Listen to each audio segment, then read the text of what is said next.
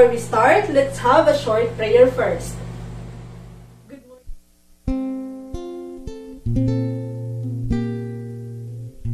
Let us pray. Our loving and generous God, we praise and thank you for the bountiful blessings you have given us. Thank you for giving us a mind that can know and a heart that can love. Thank you for giving us the chance to continue learning amidst the pandemic that had caused a lot of changes in our lives. We are sorry for the times we have failed you. We humbly ask for your forgiveness. Father, help us stay focused on our studies. When learning becomes difficult, grant us the gifts of courage and enthusiasm. Grant us the grace to use our knowledge in making a difference into the lives of the people around us. All this we pray in your mighty name. Amen. Good morning, class. How are you today? Last meeting, we've discussed about online safety and privacy. Now, before we proceed to the next topic, let's have a short activity related to the previous topic we had. Here, you are going to identify whether the activities commonly done online is safe or unsafe. Okay, for number 1. Posting your personal information online. Is it safe or unsafe? Number 2. Using the same password for all of your online accounts. Is it safe or unsafe? For number 3. Visiting arbitrary and unsecured websites. Is it safe or unsafe? Now, let's answer the activity. For number 1, what is the correct answer? Yes, very good. The correct answer is unsafe. And what is the reason, class? It's because your personal information could be used by a malicious person to impersonate you and do transactions on your behalf. For number 2, class, what is the correct answer? Very good. The correct answer is unsafe. And what is the reason, class? It's because it's just like having one key to access all of your online accounts. And lastly, for number 3, what is the answer? Great! The correct answer is unsafe. And why is that, class? It's because some malicious websites host malwares that could harm your computer. Very good, class. Indeed, you've learned from the previous topic we had. Now, class, let's embark to another journey in ICT.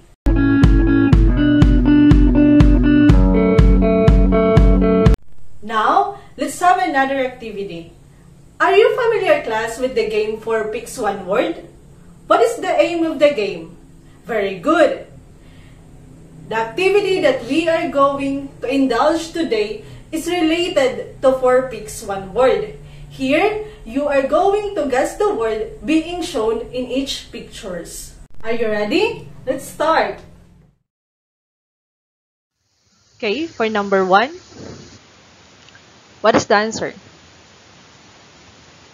The correct answer is virus. Very good. For number 2, it's Avast, Smadov, Persky is an example of antivirus. Very good. For number 3.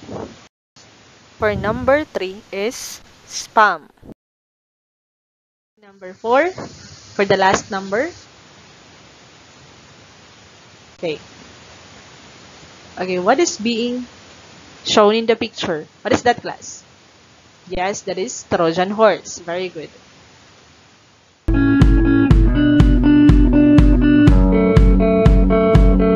Now, class, are you familiar with those words? Correct. Those words are related to malwares.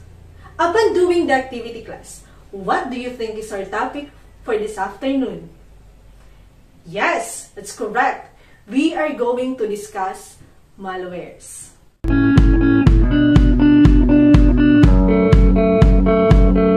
And here, you are going to determine and differentiate the types of malware. And of course, after determining the types of malware, you should be able to give ways on how to avoid malwares.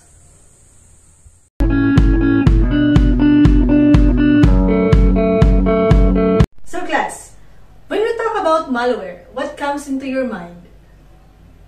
Yes, that's correct. Malware stands for malicious software. When we talk about malicious, it has an intention to harm your computer and your personal information. So why do malware exist, class? Actually, malware exists to make money in an illegal way. Why? Because through the creation of malware, someone can hack your account and do transactions on your behalf.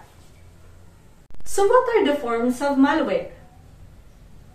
The forms of malware are hacktivism, stealing, and others.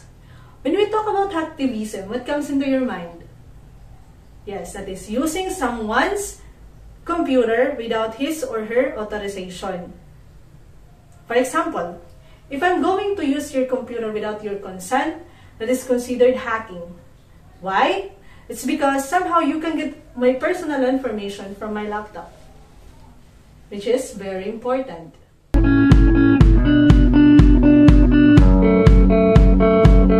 Now class, if you are going to see a malware in real life, would you be able to recognize what type of malware it is?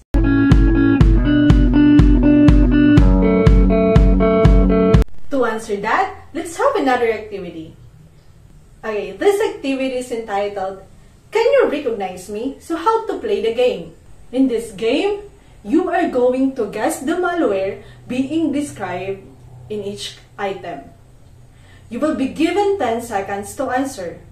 Write your answer in the illustration board. The student who will get a perfect score will receive an award from me.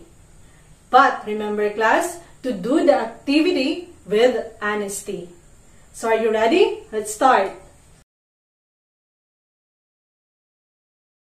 1. A nasty program disguised as legitimate software. I repeat, a nasty program disguised as legitimate software. Your 10 seconds starts now.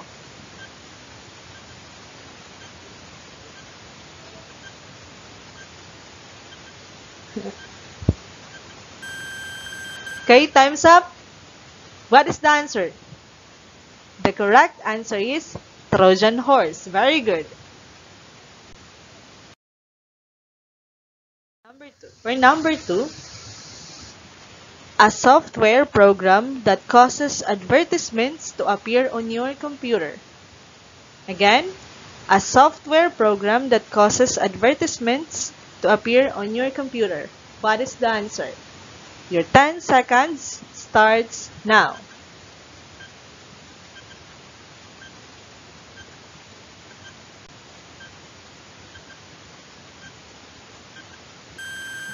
Okay, time's up. What is the answer? The correct answer is adware. Are you ready? For number 3. A software program that can wipe out information on your computer and create major problems. Again, I'm going to repeat. A software program that can wipe out information on your computer and create major problems. Your 10 seconds starts now.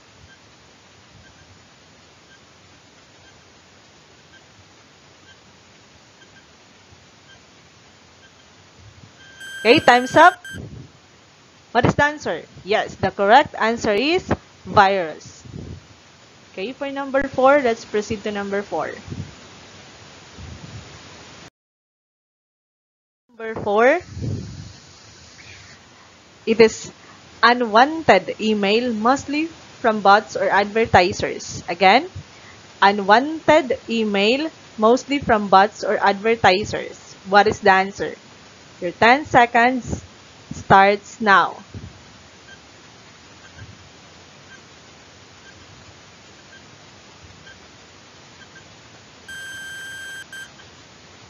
Okay, time's up. What is the answer? Spam. Very good.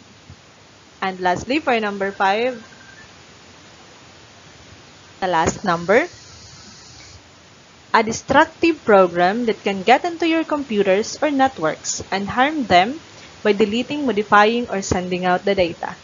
I repeat, a destructive program that can get into your computers or networks and harm them by deleting, modifying, or sending out the data. Your 10 seconds starts now.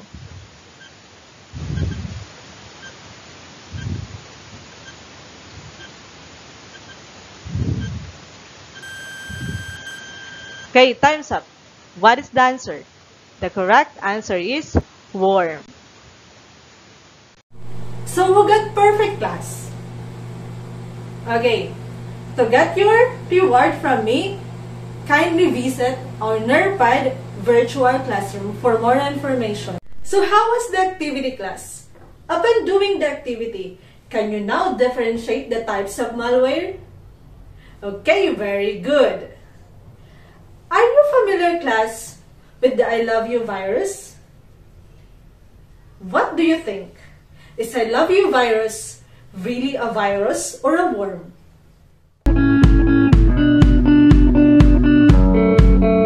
Let's answer that by discussing deeper the types of malware. So what is the common malware that you know? Okay, that is virus. So what is virus, class?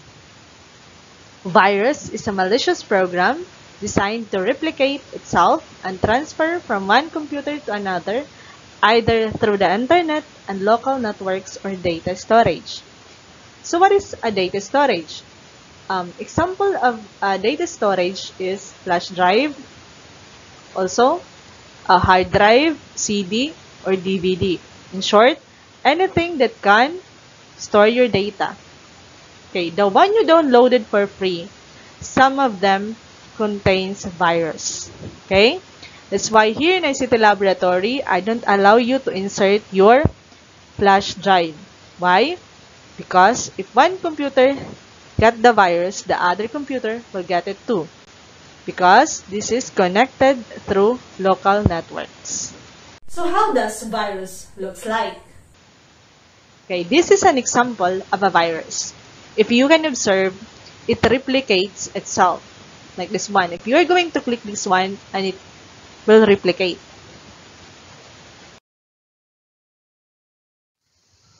Class, remember, viruses are executable file, meaning it will not replicate and transfer from one computer to another if you are not going to open the file that contains the virus. It needs human intervention.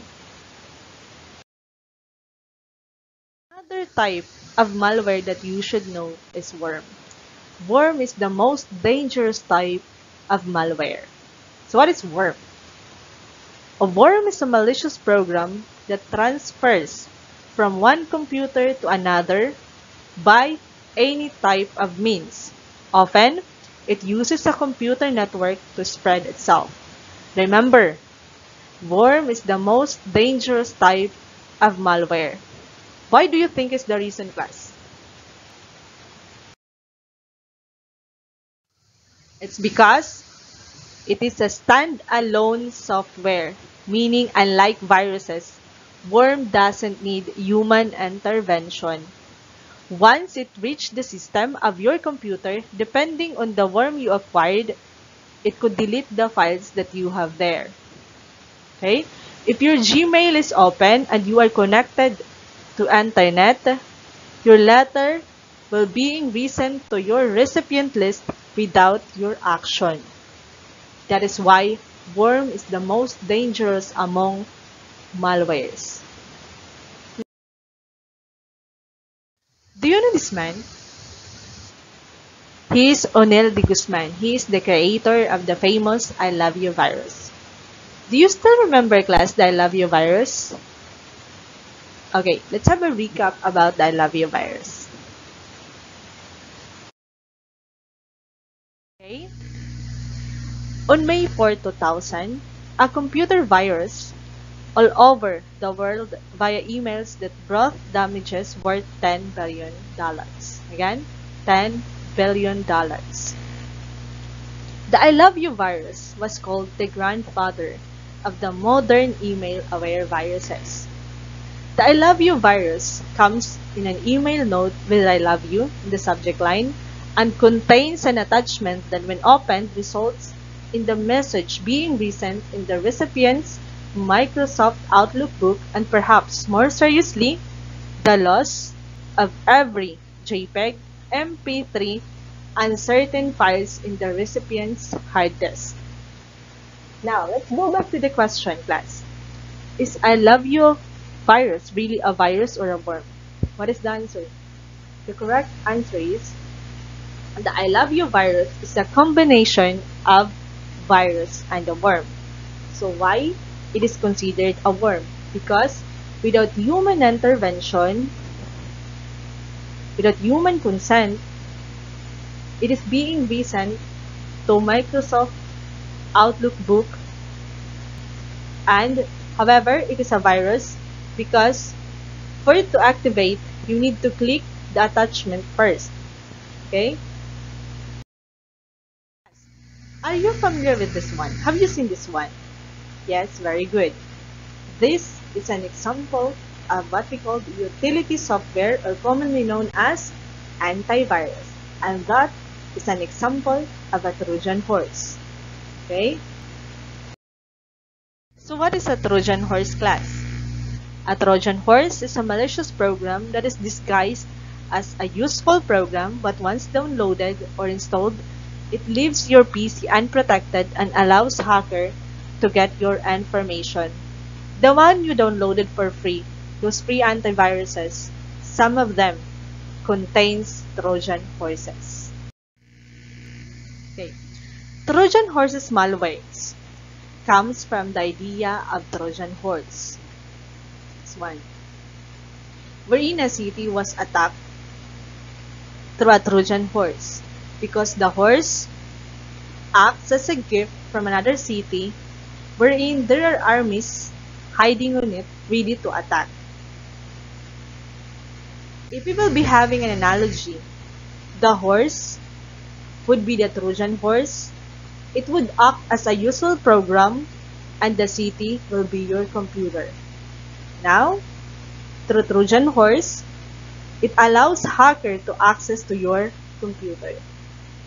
Remember, class, the Trojan horse, most of them offers rogue security software. When we talk about rogue, that is fake security software. It tricks the user into posing that it is a security software. Others would say, update your payment for additional protection, but it is not. It actually unprotects your PC. That's why whatever you do, the virus are still there. Okay, be careful, class. The one you installed for free, especially antiviruses, most of them have Trojan horses. This one, class. Congratulations, it is repeated.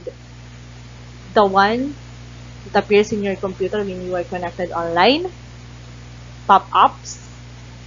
For example, if you are going to visit a site, a pop-ups that said, congratulations, so you won something.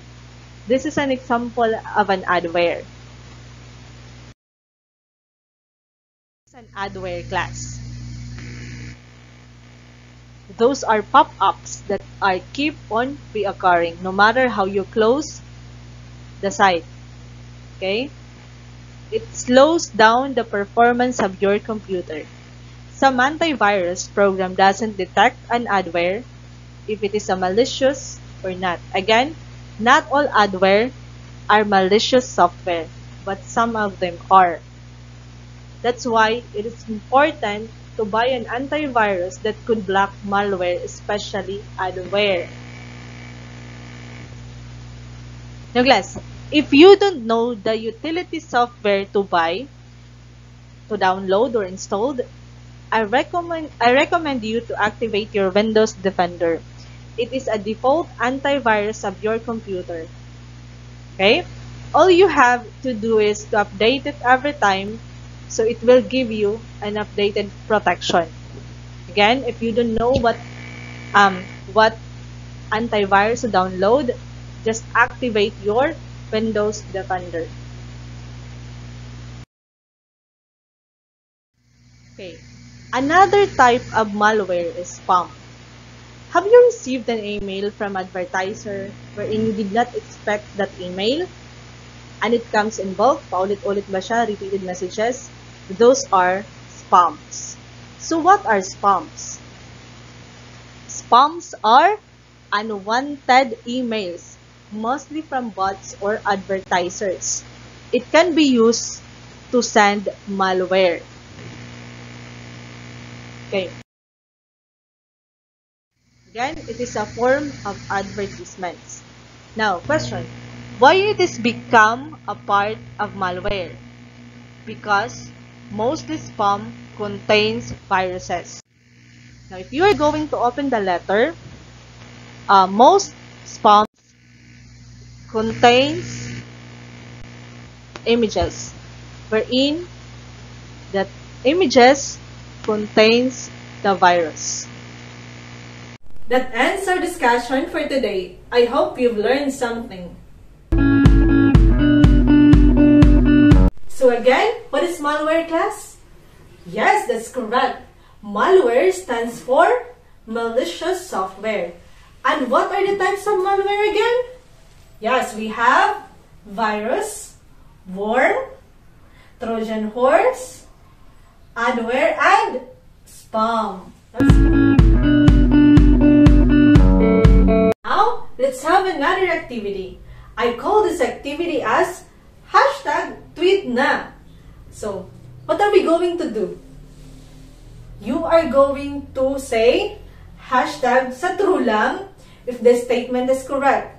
And you will say #fake news if the statement is incorrect and give the correct statement.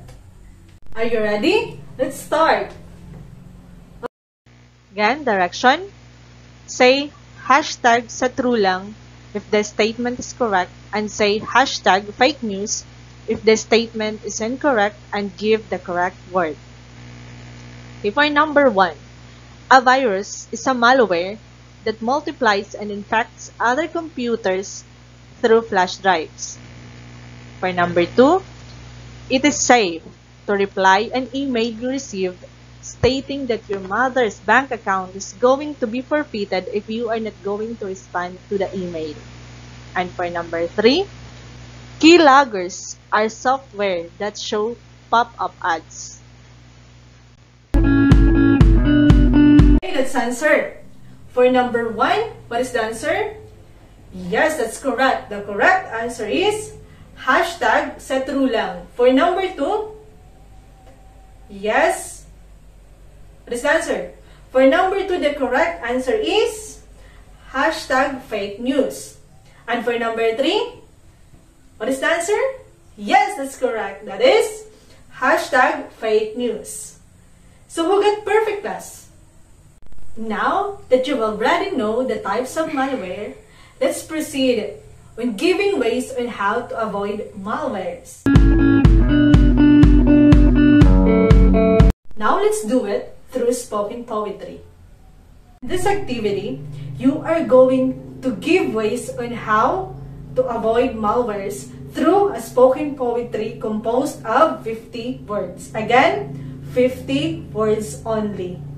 Submit your video in our Flipgrid classroom.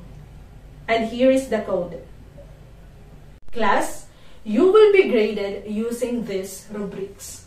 Content would be 40%, mastery would be 30%, and your delivery, of course, would be 30%, and a total of 100%.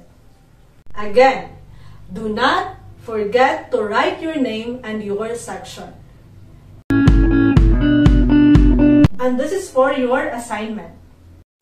For your assignment, search for one news article online about ICT security-related incidents, preferably those that happen in the Philippines. Use the following guide questions in your discussion. A. What assets were compromised? B. Who were the attackers or threats? C. What has been done to prevent the incident from happening in the future? Answer, go to nerpad.com and input the code. Again, do not forget to write your name and your section. Okay, that's all for today, class. See you next week.